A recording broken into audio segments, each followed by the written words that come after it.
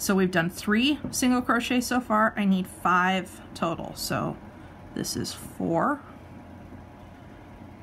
which is just going to be a normal single crochet.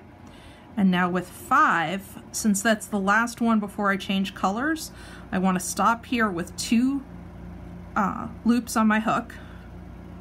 I'm going to drop my blue. I'm going to grab my brown, switch that to be my working yarn, and I'll finish the stitch with the brown. Next part, we're going to do 2 front post treble stitches connecting up to these overlay stitches from before. So treble means yarn over twice. Front post means go in underneath that surface stitch, so underneath the overlay, and draw up your loop and finish the stitch there.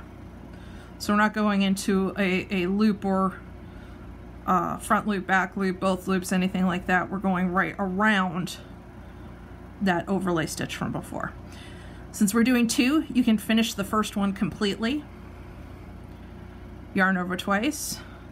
With this one, since it's the last of the brown and I'm going to join my blue yarn in again, we're going to stop with 2 loops on the hook.